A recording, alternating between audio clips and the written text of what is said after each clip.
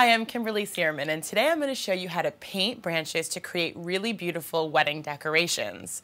This is a little centerpiece concept I came up with, and it started just a branch and a box. And here we have a gorgeous, elegant centerpiece that's going to look great at your wedding. It's very simple, it's very inexpensive, and it's going to take you about 15 minutes. So you're just going to start off with a blank manzanita branch and a blank wooden box. You can pick up the two items for about $15 at your local craft store. And the first step is securing them together. So you're going to pre-drill the bottom of the box, then pre-drill the branch, and then connect the two together with a self-tapping wood screw.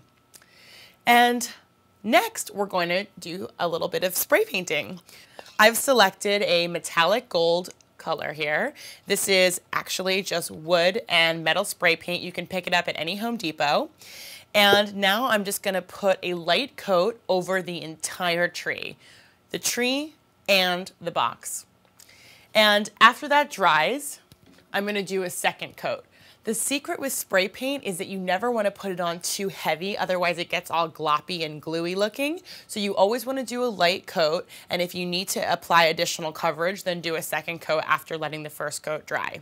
And there you have it, a beautiful wedding decoration, and I hope you've enjoyed how we can paint these branches and create a gorgeous wedding centerpiece.